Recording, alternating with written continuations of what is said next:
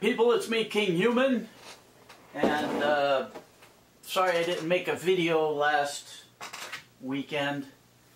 I'm kind of off my game. I buggered up my foot playing racquetball.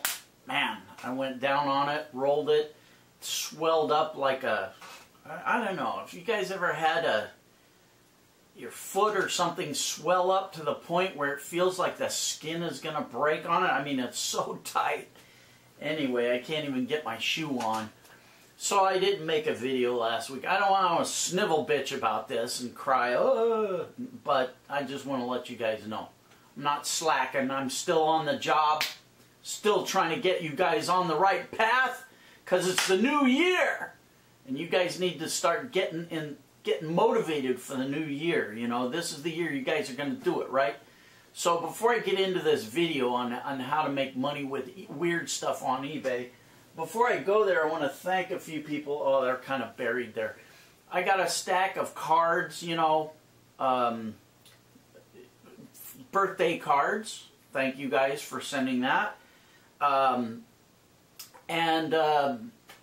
Merry Atheist cards. So, cool on that. And thank everybody. Monkey Mug guy, I just got your card, and everybody. I'll have to make a whole video on that. But anyway, I wanted to get into this, you know, how to make money with weird stuff on eBay. Now, back in the day, when I was doing eBay stuff, I think I've talked about this ad infinitum with you guys. I mean, as I'm looking across the room, over on the other side, I see a mummified head. I see just a bunch of stuff that I used to sell on eBay in the weird stuff category. Over here, I've got some that I used to do. Here's like an eyeball that, you know, I think I used to buy these things for like $5. And I'd go to Ross stores, and you can buy these really cool boxes for like $5 a piece. And then I would put some Excelsior in the box and put this in there. And then I'd make this whole story about it was the evil eye of the voodoo witch queen of whatever, or the Dr. Ping or whatever, you know. And it would be an attraction, and I would sell this for, you know, $10 worth of parts, and it cost me $10. I would sell them for $50 all day long. Here's like a little thing here. This is like a Tesla. What did I used to call these things? Tesla time transference device. I don't know if you could see it very well, but you know, it looks pretty cool in there, and it would have like UV colored water in there and all kinds of weird stuff. And then I would have pictures of myself going back in time, like I would have an old black and white picture of Lincoln giving a speech or something, and I would be in the background, you know, and of course it's all Photoshopped. And then, you know, the aliens, I sold the hell out of these aliens in a jar. That's like $5 worth of parts, and these would sell for $50 all day long. Finger in a jar, even this finger in a jar sold like crazy. Just all kinds of stupid stuff like that. Weird stuff sells on eBay. Go check out that category. In fact, I want to go through it with you and show you a few things in the weird stuff. Right now, we'll walk through it and I'll show you a few things, and we'll have a discussion about what's going on. Alright, let's go do that right now, and then booyakasha. Okay. Okay guys, here we are on eBay, and I came to the weird stuff section, and I went into the advanced search, and I'm searching under completed listings, highest price first, and of course the first thing you come across are one of these stupid things like this singing Elvis potato chip, real fresh out of the bag, no reserve, sold for $15,000. Look, go buy a bag of potato chips, give it to the kids, give them a magnifying glass, let them go sit out in the sun and burn in a bunch of different images of Bigfoot and UFOs on potato chips, make $1 million. Anyway, stupid. but this was interesting. I found this. Naming rights to the largest crater on Uwingu Mars map. Sold for $2,020 with 52 bids. So I wanted to see what the hell this was about. So I came to the auction to read about it. And basically, if you read it, which I encourage you guys to come do because this is genius, this guy started a new project called Uwingu. I guess that's how you pronounce it, or Uwingu, I don't know. These people with their stupid names, you know, you don't know how to pronounce them half the time. Anyway, he just decided to make this thing. They launched a successful, fresh approach to funding space exploration and education by donating 50% of every dollar earned to space exploration grants.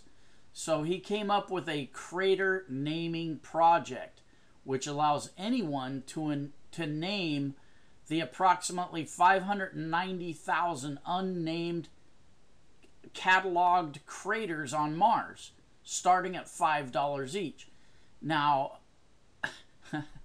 who gives this guy the right to name these craters, or claim that he has ownership and can resell the rights to naming these craters? It's just nebulous. It's ether. It doesn't really exist. But because he made it look like something, people are doing it. I suspect a lot of people are doing it as a donation. But, they're donating 50% of every dollar. So if you came up with a similar business plan, you could, if Mars has 590,000 craters, that's just one planet. Go pick out a bunch of other planets and Mars and do this same thing and have certificates and, with embossing and really nice, boy, if I wasn't so lazy, I could really run this into something and make it into something. You get a name guy like this doctor, who is this? Dr. Alan Stern of NASA, you could basically get an endorsement from them, especially if you're giving them 50% of the proceeds. This is like a fundraising thing. This is like those guys that call you up to, donate money to the police fund. You know how much? They only give like maybe 1% to the police fund. These it's such a scam. It's these boiler rooms. And they're not really authorized by any police or firemen's funds or leagues. They're not endorsed. They just go out and they do it. And they say, yes, we represent the police league, and we're raising money for our police department. And they keep 99% of it. And they give, 10% or even 1% to the police department. It's such a scam. But, there it is. I thought this was an interesting business model. Let's look at a couple of other things here on the weird section. And here we come to another stupid food item. A Cheeto giving the bird for $1,000, sold with one bid. What is wrong with people? I don't understand. I notice a lot of this stuff, this S&M stuff, inflatable blackout latex hood, sold for $750 with a buy it now. You notice a lot of this S&M stuff selling in the weird stuff on eBay. You guys know how easy it is to go find a wholesale supplier for this kind of merchandise. Get out there, get off your ass, go find a wholesaler. Try it out. In fact, let me, you guys do it. I'm too lazy. Okay, maybe not. You talked me into it. Let me click on this. We'll do a little experiment here.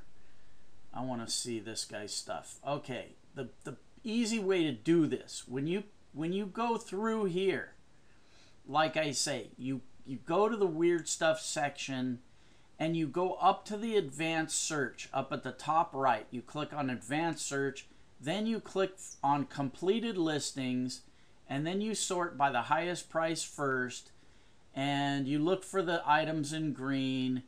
If you come across something like this, a commercial item, not a one-of-a-kind thing, and you think, wow, you know, this guy got $750 for this latex hood. I bet that's a cheap item I could get from a wholesale supplier. What I want you to do is click on his listing. Remember, this is a sold item. And, you know, check it out. He sold 4 of them. So what I'm going to do is I'm going to click on his other items. And this is going to give me a blueprint of other things that are selling well. This guy's obviously got a good business going. You know, here's a fake magnet, UV colored. He's selling them for $3.99. 264 of them sold. Actually, over 264. So when I go to my wholesale supply for this kind of crap, that's what I'm looking at. And I've got the blueprint of what sells right in front of me. You do this with 20, 30 different guys. Here's another thing. Striped thigh-high nylon stockings, over 28 of them sold. And you know what the guy's selling them for. So when you go to your wholesale suppliers, you know what your profit margin's going to be before you even talk about anything. There's zero risk in this. You know right by looking at what somebody else is successful with and following that business model, you know how much money you can make. Look at this. Fake nose, lip, belly, tragus piercing, silver hoop ring, over 66 sold. Slave collar choker, over 19 sold. See, this thing I wouldn't buy because I'm not seeing any sales. But, you know, this thing right here, body jewelry chain harness, over 66 sold. So I know that I can potentially make a profit. All I have to do is go find the wholesale source for that, and I'm in business. You know, this guy's not manufacturing these things. He's buying them wholesale. Here's a beginner rubber ball mouth gag. 114 sold, $15 a piece. Come on, guys, get on this. All right, that's enough of me. My foot hurts. Leave me alone. Okay, you know, like I said, I'm off my game today. It's not the greatest video, but hopefully it gives you guys a few ideas, you know. Go through the weird stuff. Check it out, because there's money to be made there. All right, guys, I got to go. My foot's swelling up, and I can feel it. Buy an R, go donate a few bucks to help us sick kids. St. Jude's Research Hospital for Kids help sick kids. Maximum respect. This year, get motivated and get off your ass. Buy an R.